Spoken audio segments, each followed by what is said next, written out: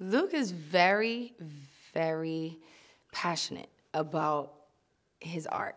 And, you know, he had all the boards laid out, and he was just very enthusiastic. I saw how much he loved it and how much he really cared about this project. And he worked on this for 9 to 10 years. I mean, it's something that I felt like I could trust, you know, because he took his time and he spent a lot of time on it, something that he's very close to. And I love it. I love working with Luc. He loves to demonstrate. That's my favorite part about working with Luc, seeing him demonstrate bubble.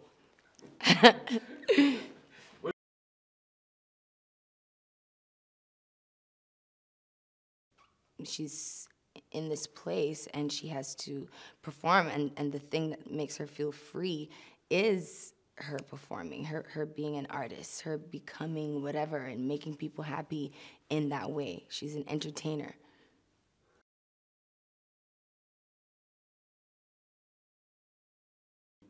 We meet Bubble in a cabaret club called the Glam Club, and she right away is an artist. She's performing. She's taking all different types of shapes, back to back to back to back.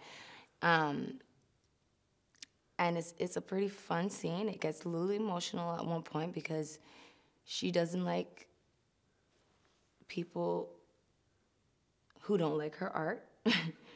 And she's very sensitive about her art, as all artists are.